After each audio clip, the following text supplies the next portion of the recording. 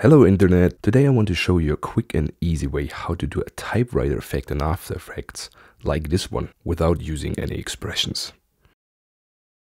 Okay, first you have to create a new composition with any settings you like. Then choose the text tool and type in any text you like.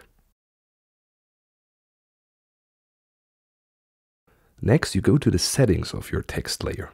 Click on Animate and create a new character offset. Open the range selector, click on the stopwatch to create a keyframe for the start of your typewriter effect. Be sure it's on 0%. Then create another keyframe for the end of your effect and change the value to 100% for this one. Then click again on Animate and choose Opacity. And change the value to 0%.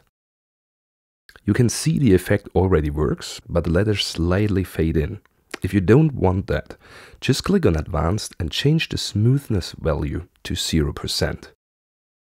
That's it, works perfectly. Thanks for watching, good luck with your projects. See you soon, bye.